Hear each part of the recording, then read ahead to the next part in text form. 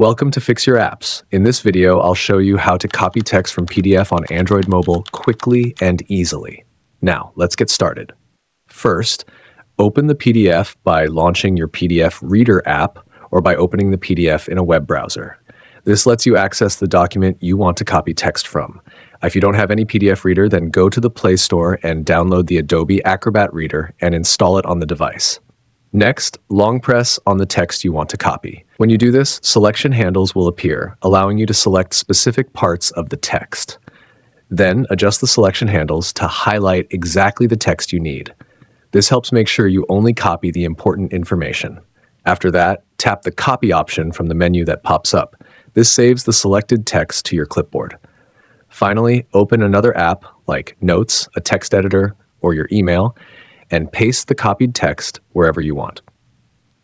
Thanks for watching, and don't forget to subscribe to Fix Your Apps for more helpful tips.